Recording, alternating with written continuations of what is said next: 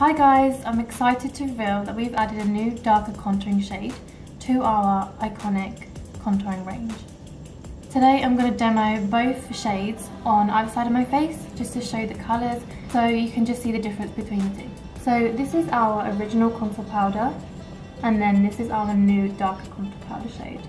So our darker contour shade is a bit more of a reddish undertone so you can really achieve that sculpted look and also obviously more darker skin tones.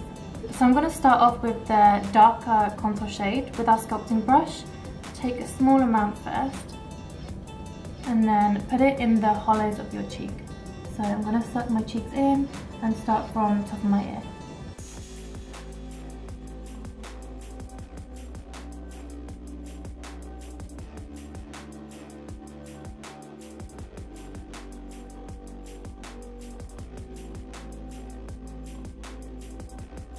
You can build it up to your desired look.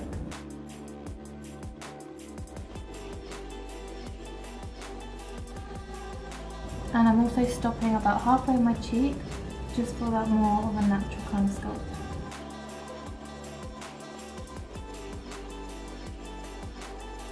I'm also going to apply the contour powder on my jawline for a sharper jaw appearance.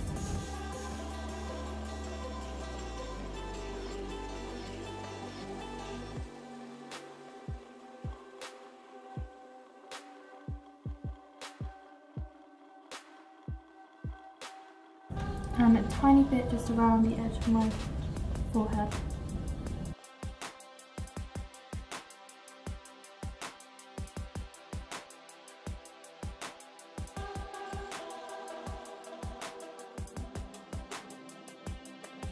Now I'm going to show you our original contour powder on the other side of my face.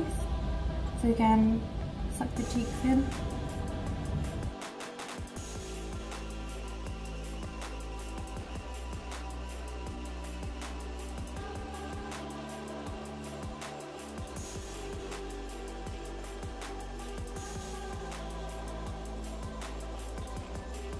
And the edge of my forehead.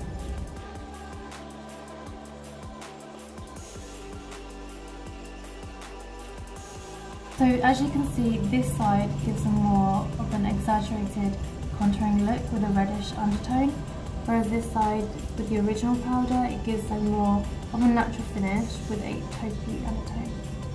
If you did enjoy this video, don't forget to subscribe and like, and also comment if there's any questions below.